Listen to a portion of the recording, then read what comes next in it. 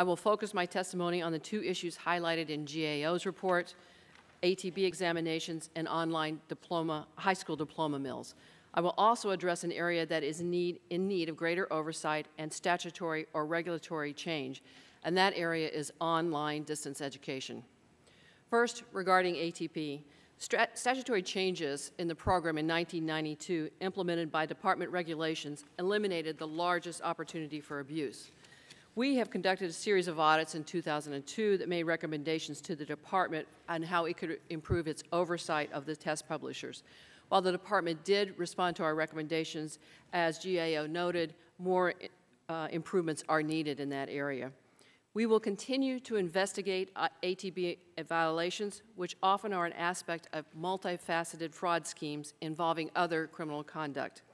Currently, we have 15 ATB-related investigative matters underway and an analytical project that is generating even more leads. Now, turning to the second issue, online high school diplomas.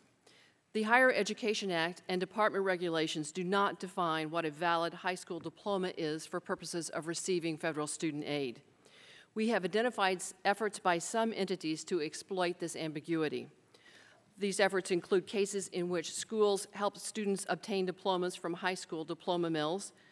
As an example, we conducted an undercover operation in which a proprietary school official directed our undercover agent to purchase an online high school diploma and provided him a copy of the test answers to render him eligible for federal student aid. As a result of this investigation and other information we have received, we identified a number of online high schools and obtained via OIG subpoena records from 13 of them. Our analysis of that data identified more than 9,500 students who had purchased diplomas from these high schools and who were now receiving federal student aid or had received it between the years 2005 and 2008. We are currently working with the department on ways to use this information to prevent the disbursement of federal student aid to individuals who purchase fraudulent diplomas. Finally, for my third issue, I would like to discuss the potential for fraud in distance education.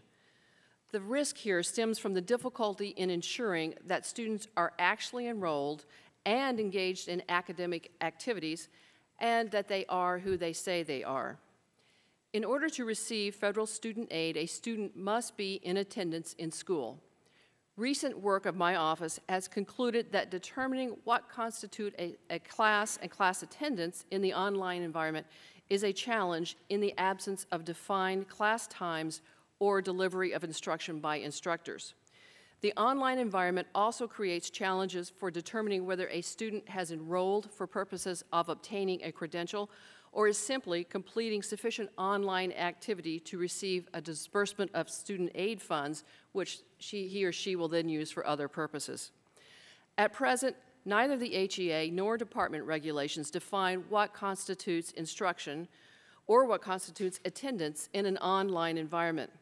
Without such definition or adequate controls at the institutions themselves, student aid funds are at risk of being dispersed to ineligible students in the online programs or to students who have dropped out from these programs. Our investigative work also has confirmed the vulnerability of online distance education programs to fraud. We currently have 29 distance education-related investigative efforts underway, 19 of which were identified in just the last 2 years. In my written testimony, I provide more examples of problems in this area. In closing, let me reiterate that OIG will continue its efforts in fighting waste, fraud, and abuse in the federal student aid programs, including addressing the issues that we have discussed here today. This concludes my statement, and I'm happy to answer any questions. Thank you.